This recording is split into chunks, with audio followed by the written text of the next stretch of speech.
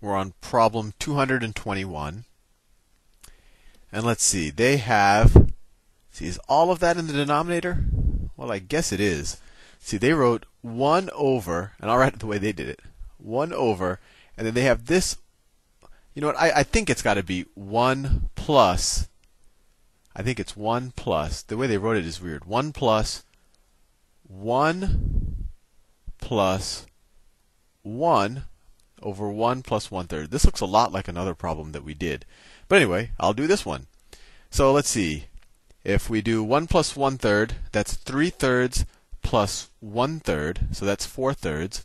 So then that turns into 4/3, 1 plus, 1 over that, and then you have 1 plus that. And so that this equals 1 plus 1 over 1 plus, what's 1 over 4/3? Well, that's the same thing as 1 divided by 4/3 is the same thing as 1 times 3/4. So that's equal to 3/4. And what's 1 plus 3/4? Well, that's 4/4 plus 3/4, right? 4/4 plus, so that's 7/4. So then that becomes 1 plus 1 over 7/4, which is equal to 1 plus 4 over 7. And that equals 7 over 7 plus 4 over 7 is equal to 11 over 7. And that's choice D. The way they wrote it was weird. They wrote it like this, 1 plus down here. But I assumed that this is what they wanted, what I originally had done. Problem 222. 222. In the rectangular coordinate system above, well, let me draw it. So that's the y-axis. That's the x-axis. Y, x. And they have a point out here called point P. And they say that's at 4, x equals 4, y equals 0. In the rectangular coordinate system above, if point R, not shown, lies on the positive y-axis, so it lies someplace over here, and the area of triangle ORP, so this is point O, and R is going to be someplace on this, is 12, what is the coordinate of the point R? So the coordinate of the point R, let's just call it, well, the x value is going to be 0, right?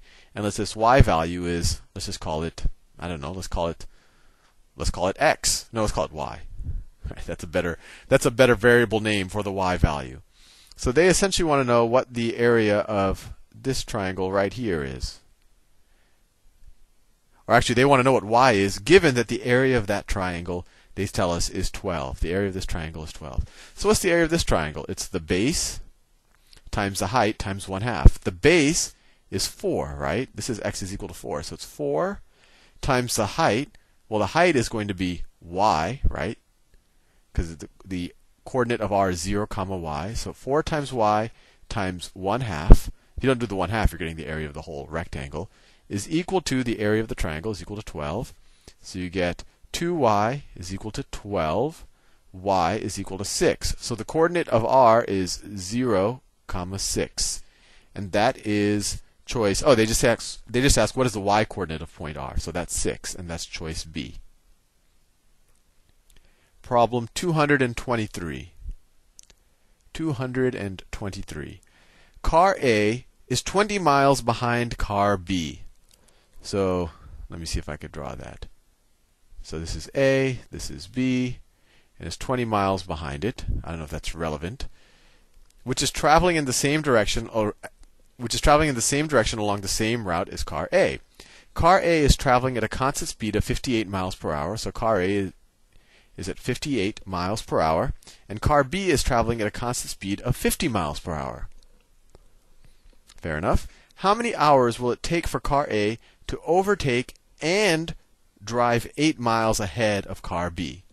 So essentially, so they don't want just car A to catch up. They want car A to catch up and go ahead 8 miles, right? And drive 8 miles ahead.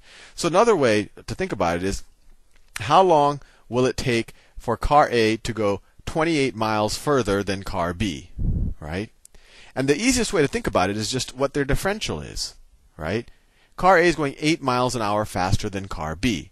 So the relative velocity of A relative to B is 8 miles an hour, right? We could say that, well, I don't want to use fancy notation, but car A, if you're sitting in car B and you looked at car A, you'd say, oh, it's going in my same direction, but I'm stationary and it's going at 8 miles per hour. 8 miles per hour. So the question essentially says, if I'm going at 8 miles per hour, how long does it take to go 28 miles?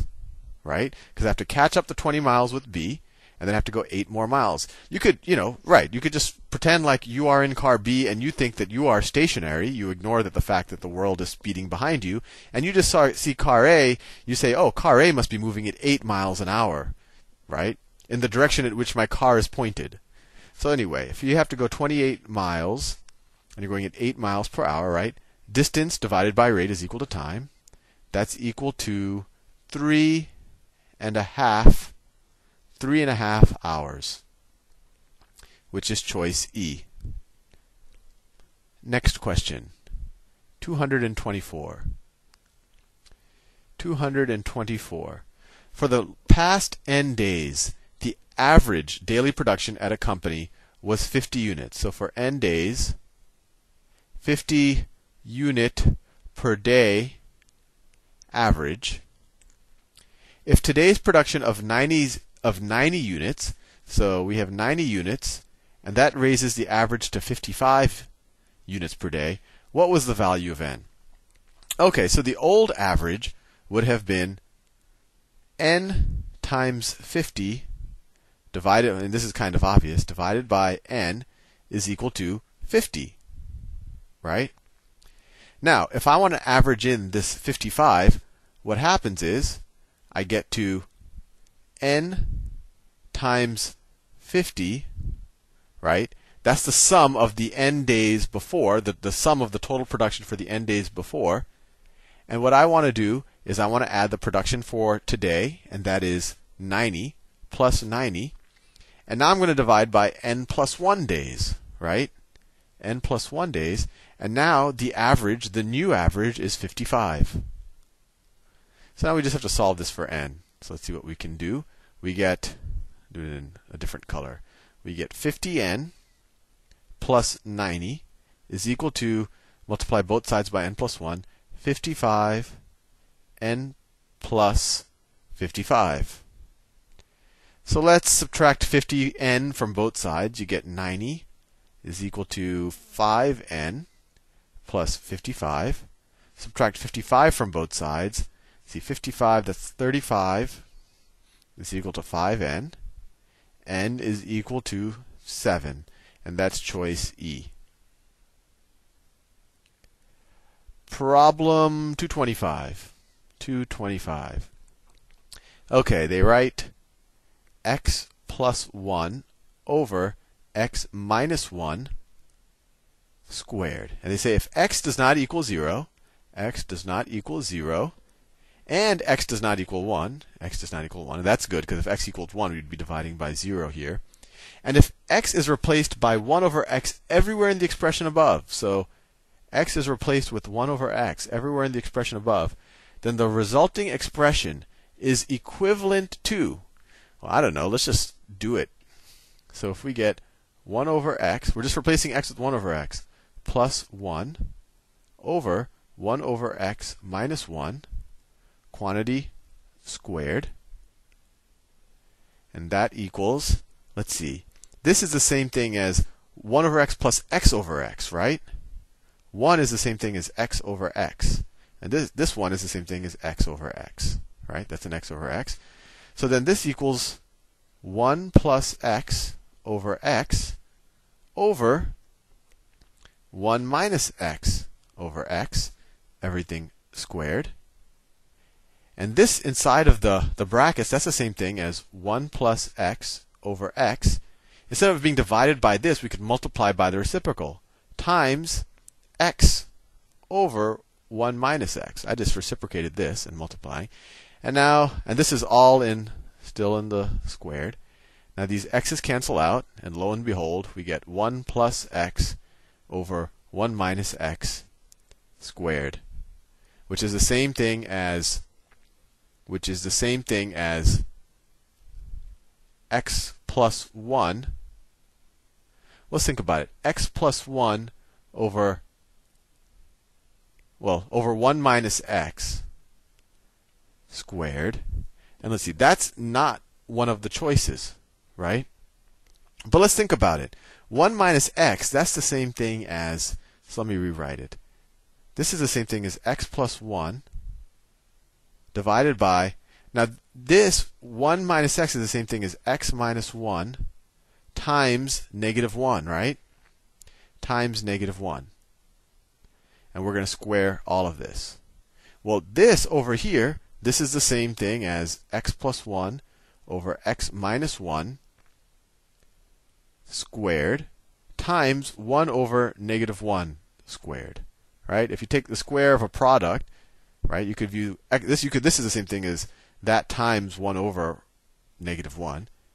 So that turns into this, and this, obviously, if I'm squaring another number, this just becomes 1. So I'm left with x plus 1 over x minus 1 squared. And that's exactly what we started off with, and that's choice A.